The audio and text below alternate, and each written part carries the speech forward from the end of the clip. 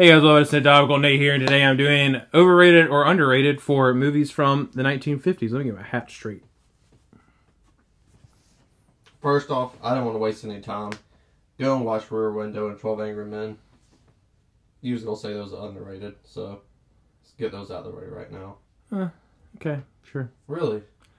Well, I mean, I think it just depends on what community you're talking about. If you're talking about people who like movies, then those get all the respect in the world. But people who don't watch movies, then it's underrated because nobody's going to go back and watch those. But I just figured you would say underrated for both. yeah.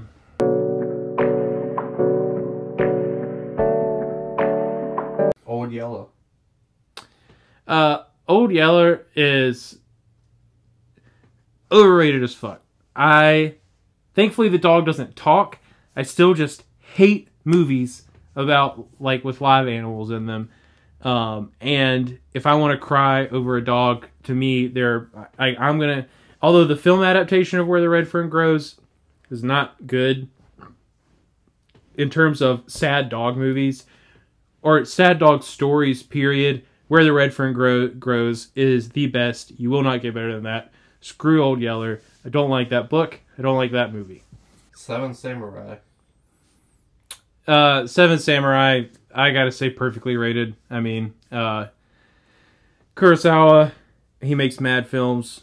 I don't make films, but if I did, they'd have a samurai. If you get that reference, then you're freaking awesome. But yeah, that dude gets a lot of respect for what he did for filmmaking, especially what he did for bringing foreign films and making them popular. Because even today, a lot of people who live in America don't really pay a lot of attention to films that are made in foreign countries, which is silly, because they miss out on some of the best films that are ever made because they don't want to read subtitles. But Seven Samurai is definitely one of, like, the three great films that Kurosawa made. So I'm going to say underrated. Top 5? Huh? Top 5 all time? Top 5 movies of all time, period, ever. That's what people say. Yeah, that's tough. I personally hate the, like, best movie of all time thing because it's so subjective. But I'll say sure. I mean, I'm not going to argue it. I mean, it's an incredibly well made movie. It is very good. It is engaging. Excellent story. Like, it is excellent. So why not? Top 5. One of the best 5 movies ever made. Rio Bravo. Rio Bravo.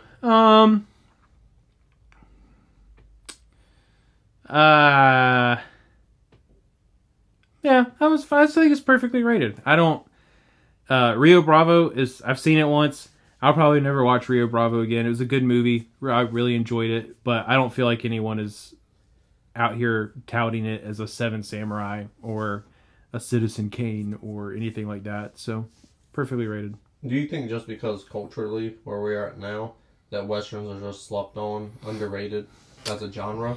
Yeah, so it's tough because most of the time when a Western comes out now, it is like a real Western. It's usually either very successful, and if it's not, like, by successful, I mean, like, if it's on Netflix, it gets a ton of views.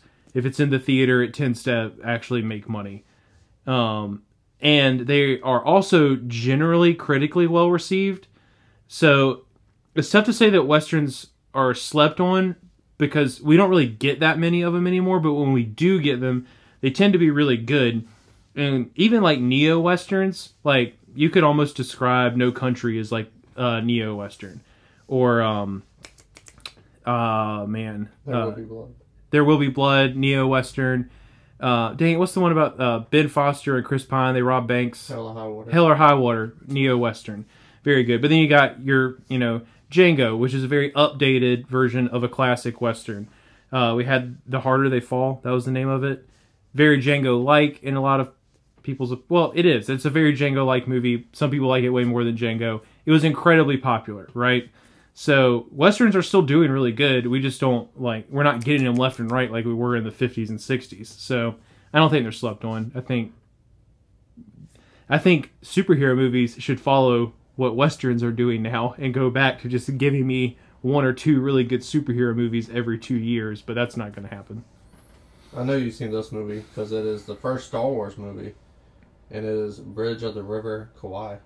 It is a Star Wars movie because Ben Kenobi, after what happened at 3, he says, "Beam me up, Scotty," and he goes to Earth and joins the U.S. Army. Yeah. Bridge over the River Kwai, excellent movie. It's really, really good. One of the best war movies ever, in my opinion. But I gotta say perfectly rated because I think people give it those props. So, perfectly rated. The worst movie I have written down on this Viagra note card I have right now. Oh, nice. And it is Sunset Boulevard. You need that. I do not. I'm younger than you, bitch. Hey, listen, ED affects men of all ages. You don't have to be ashamed of it. Like, don't assume my gender. It's really nice Just that tell me over and over. Really nice they gave you a free notepad with your subscription. I took this from my dad. You don't have one. I took this from Joe. Oh, that's gross. Now, anyways, you said Sunset Boulevard. Yeah, that trash ass movie. I don't think it's trash. And it's funny because I don't necessarily think that everyone thinks that movie's trash, but he thinks it's trash, so I'm going to say underrated because it's not trash. I really like Sunset Boulevard. You're right, it's not trash. It's hot garbage. Next, we have the original. You hate drug movies. This is the original drug movie, Alice in Wonderland. The first movie to be adopted by the Stoners. Is it? Yeah, dude. Woodstock. This is what they watched. Well, yeah, that's true. Oh man, that's really tough because it does have this niche thing now. But now, anytime I ever see anything about Alice in Wonderland that is in relation to a movie and not like someone wearing like a Cheshire hat or a Cheshire cat like flat bill or something like that, it's always in relation to the live action one because it has also found its weird little cult following now. So I'm gonna say Alice in Wonderland, underrated. That movie is incredibly strange and weird. I love that it came out in the 1950s because it is so off the beaten path. But in the 1950s, animation was just such a strictly like children's genre. Like there were no adults out here talking about how excited they are about the next Pixar movie. Animation was just for kids, so people didn't care how weird and trippy it was because it was just this big fairy tale thing for children. But so I'm going to say it's underrated just because of that. A movie that I loved when I first saw it, then I recently watched it, and I thought the main character looked kind of stupid at a certain point, and it made the film dated in my opinion. So I'm curious to see what you're going to say about Vertigo. Like, how come you don't know that's that hair? Like, come on now. That's interesting. You're a detective. And you can't see that that's the same girl? Yeah, I think it's a bad take. I think it's... the movie came out in the 50s. You have to... Yeah, maybe I was in a bad mood. I don't know. Maybe that's why you don't like The Third Man either. But, because I think it kind of suffers from that same, like, just when it came out. Nah, I didn't feel like it was dated. I just wasn't invested. Yeah, Vertigo... it depends on the day on whether or not I think Vertigo is overrated or underrated, because I think Vertigo is better than Rear Window, just by a little bit. But some people put Rear Window over Vertigo, and in those situations, I'm going to say Vertigo is underrated because it should be above Rear Window. But some people put Vertigo over Rear Window, and on those days, it's perfectly rated. So, a lot of people still haven't seen it. So, ultimately, I'm going to say underrated. Go watch Hitchcock movies. That man is an incredible filmmaker, and it is worth watching his movies, especially those two. I mean, he has plenty of excellent movies, but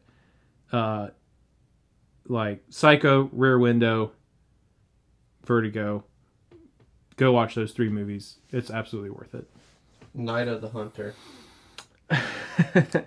That one's really tough because I don't really know what the wider cultural view of Night of the Hunter is. I just watched it with you, and I would say we felt vastly different about it. I thought it was a good movie. You thought it was an excellent movie. So when it came out, it was so critically hated that the director never made another movie again. Well, then I'm going to say... And then over time, it found success. Well, see, that's also tough because I would say that makes it underrated because the movie definitely is not bad like that. But I don't know. I'm just going to call it perfectly rated. I think that movie is considered to be a very well-made movie. Now, Robert Mitchum was an incredible actor. He deserves all the props that he ever got. He's very good. I don't really dig that movie a ton, personally. Strange Wang digs that movie a lot.